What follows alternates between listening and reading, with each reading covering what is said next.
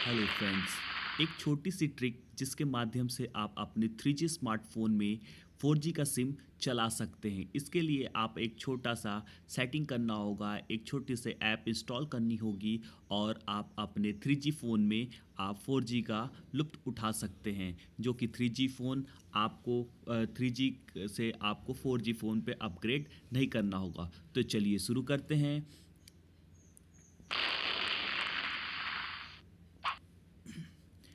Step 1, यदि आपका smartphone 3G network पे काम करता है और उससे रिलायंस जियो 4G सिम इस्तेमाल करना है, तो उसमें ये दो फीचर्स का होना बहुत ज़रूरी है।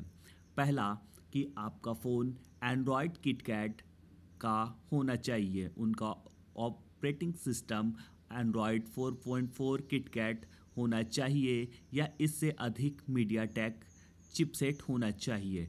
इससे अधिक मीडियाटेक चिपसेट का मतलब ये है कि आपका फ़ोन 4.4 किटकैट के अलावा मार्शमेलो या जेली बीन मार्शमेलो और लॉलीपॉप होना चाहिए या इससे ऊपर का भी वर्जन हो सकता है। स्टेप नंबर 2, 3G स्मार्टफोन में रिलायंस जियो 4G सिम यूज करने के लिए यूज़र को एक ऐप इंस्टॉल करनी होगी जिसका नाम है MTK इंजीनियरिंग मोड है। इस ऐप का साइज 169 KB है।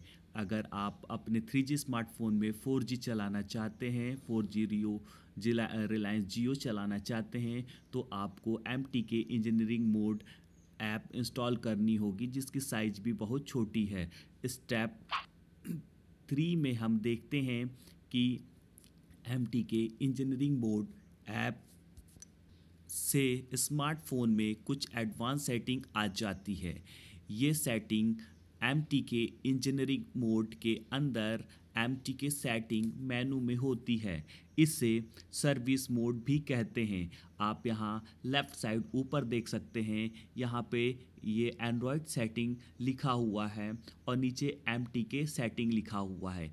यहीं से आपको एडवांस सेटिंग करनी होती है।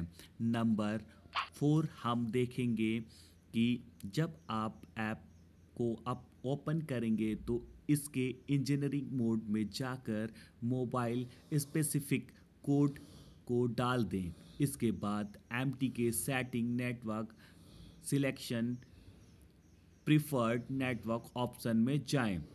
यहाँ पर लेफ़्ट साइड में देखिए, मैंने स्लाइड में बताया है कि ये सारी चीज़ें कहाँ आपको मिलेगी। यहाँ पे देखिए auto answer, band mode, CFU, modem test, network setting और नेटवर्क इन्फॉर्मेशन है। तो यहाँ पर आप MTK सेटिंग में जाकर नेटवर्क सेलेक्शन करेंगे। ये आपका नीचे से सेकंड नंबर है, नेटवर्क सेलेक्शन, और इस पे आप क्लिक करके आगे के ऑप्शन को देखेंगे। स्टेप नंबर 5 है कि यहाँ नेटवर्क मोड में आपको अब GSM और WCDMA के साथ 4G LTE नेटवर्क के ऑप्शन भी दिखाई देंगे। यहाँ 4G नेटवर्क सिलेक्ट करें। इससे सेटिंग को सेव करने के बाद स्मार्टफोन को रिस्टार्ट कर लें। अब फ़ोन 4G नेटवर्क सपोर्ट करेगा।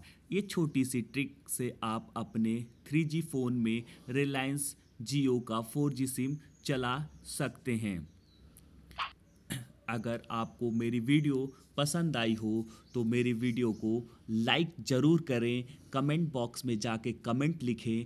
अगर आपको ये वीडियो से कुछ अच्छा लगा हो या आपको बेनिफिट लगा हो तो आप बताइए, तो मैं इसके लाइव वीडियो भी आपके लिए बताऊंगा।